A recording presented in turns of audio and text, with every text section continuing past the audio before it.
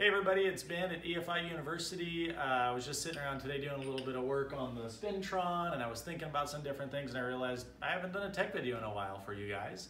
And so I thought I would share with you some interesting stuff that we look at in the dynamic realm. So many times when we build an engine, we look at everything and we measure everything in the static realm, but what happens dynamically isn't always the same. And so I started thinking about one thing that's critical to a high RPM and a high performance engine is the pocket on the piston. And so we're always trying to play this game between the clearance that we need between the valve and the piston. We definitely don't want them to touch, but we don't want them to be any farther apart than they have to be, because what happens is any of that, I'll call it dead space that's under the valve in that pocket, it's just hard to get the air to start moving. The bigger that volume is, the farther I have to move the piston before I change that volume. So theoretically, if I wanted to double the volume, when I start here, I only have to move to here and it's doubled. But if I start here, I gotta move all the way to here before that volume is doubled. And it's the change in volume that creates the pressure differential across the valve and causes the air to move through the port and feed the engine. So the earlier in the cycle we can start the air moving by creating that difference in pressure, the better off we'll be. So in other words, we're always trying to play this game with how little of a clearance can I get away with and actually not hit the piston. We definitely don't want to have contact. And so I'll show you a little bit about how much difference it makes when the engine's running versus not running. So typically what we do, if you follow me, we start with a chamber mold. And once we have the chamber mold, we have a good idea what the combustion chamber looks like, so we can make a mock-up, kind of a dummy piston. But some of the things that are important, if you look at a cylinder head, is what we call the valve drop. Let's see, do I have a head around here? Sure. Let's see. So on my cylinder head, as we begin to open the valves, they travel a certain distance before they get to the deck. So we have the distance is how far the valve moves before it gets to the deck, and then we have the thickness of our gasket, and then we have the piston location in the bore. So sometimes your piston's right there at zero deck, sometimes it comes out above the deck, sometimes it comes, it's below the deck. But the thing you got to remember is that near top dead center isn't where we have most of our problems. It's typically going to be a little bit before top dead center on the exhaust side, like 10 to 15 degrees, and a little bit after top dead center on the intake side, 10 or 15 degrees.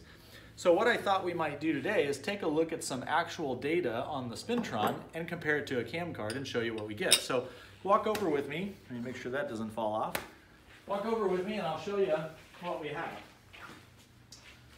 So this particular engine that's sitting on the spintron I've been working on for a couple days, changing spring packages, installed heights, doing lash loops, stuff like that, trying to work on finding the limit speed of the engine, keeping it into control and stuff like that. So on the screen over here with the data, you can see the RPM trace here, and you see two valve traces that I've plotted out right here. Now the first valve trace, I'll show you down here, that's purple, is basically at 1,000 RPM, so we know we have the least amount of problems or deflection or harmonic issues. Now, as I scroll across here, you start to see a yellow one also, and what we're seeing there is the compressive deflection as that cam lobe profile is moving the lifter and then the push rod and then the rocker arm and compressing the spring and pushing that valve open. But you can see on the opening side here, we start getting a delay, and that's what we call compressive deflection.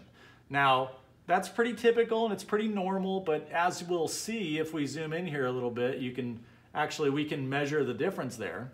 And it's that compressive deflection that's actually helping us in this particular case, because it actually gives us more piston to valve clearance when the engine's running than when we measure it on the engine stand with a dial indicator on the valve. So let's zoom in here for a second and take a look. So what I got is a cam card, and on my cam card, one of the things that it tells me here is that the specs, the opening and closing specs and all that, are for when I'm intake center line is 112 degrees. So what that means is that we don't reach maximum lift on our camshaft up here until the piston is 112 degrees after top dead center down on the intake stroke. So when you hear people talking about advancing or retarding the camshaft, if I said I took my cam card and I advanced the cam 2 degrees, well, that means that I would reach maximum lift earlier in the cycle. So I'd be at 110 rather than 112, right?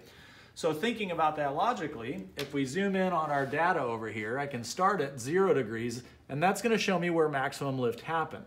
So if I was to go way over here at, right down here, we can see the value, and I'll just kind of zoom in here, and we'll try to get real close to 112 degrees. I can see here there's a pretty big difference between the purple line and the yellow line. So for example, right here at 112 would be top dead center. Now, for example, if I wanted to be 15 degrees after top dead center, then what I would do is subtract 15, and I'd move over here to 97. So what I want to see is at 97 degrees, I have 352 thousandths of actual net lift. Now that's going to be a different number depending on the RPM that I have and how much compressive deflection that I've got. But as you could probably see, the higher I go in RPM, the more compressive deflection that I'm actually going to get.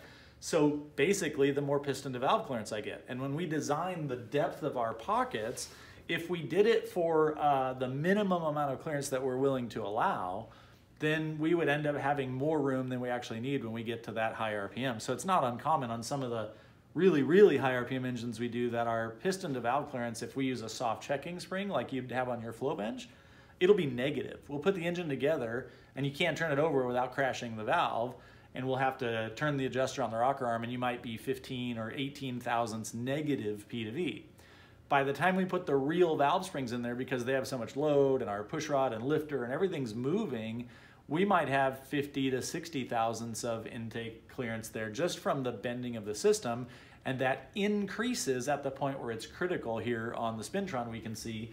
So when the engine's actually running, we're getting more P to V than we actually had before. So using this way, we can actually measure that. And so we can do this both on the opening side and the closing side, and it allows us to go in and fine tune how much lift we theoretically think the engine has, versus once I have a complete system, we can know exactly what it truly has, and then we take that to the engine, we build the engine that way with seemingly clearances that are too small, and we get the extra benefit of having it pull on the cylinder head, and it helps our volumetric efficiency. So I don't know if that was confusing or enlightening, but hopefully you got something out of it. And if you want to learn more about this kind of stuff, we spend a lot of time talking about it in our competition engine development course, which by the way is coming up in November of 2020. If you want to join me, that's my sales pitch for the day. But hopefully you got a little bit of tech out of this, and you can see what goes into building a very high-end racing engine rather than just a bunch of parts that fit together and don't touch. There's a little more to it than that. And I'd love to share more with you, but that's all the time I got for today. So